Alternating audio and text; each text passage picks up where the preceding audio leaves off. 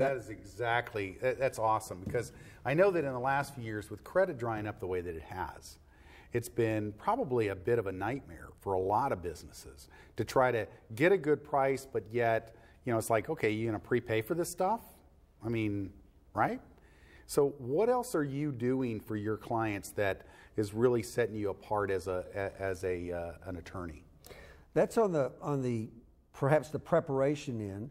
On the fix the problem after it's already left the door end. Which the fire's on, going. Right, which is the time you get called more often than not. You know, the house is on fire. Could you please send over the fire truck, or better yet, the fire prevention company to stop the fire? That's right. Yeah. That's right. The insurance that no, it didn't work. Little late.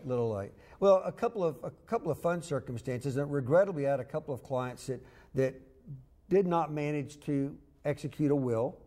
In one case, the family was expecting that the normal course of the delivery of the estate was going to be taken care of easily.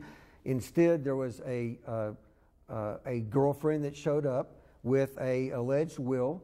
The notary public on the will we were able to track down and find out that the notary had in fact not signed the will.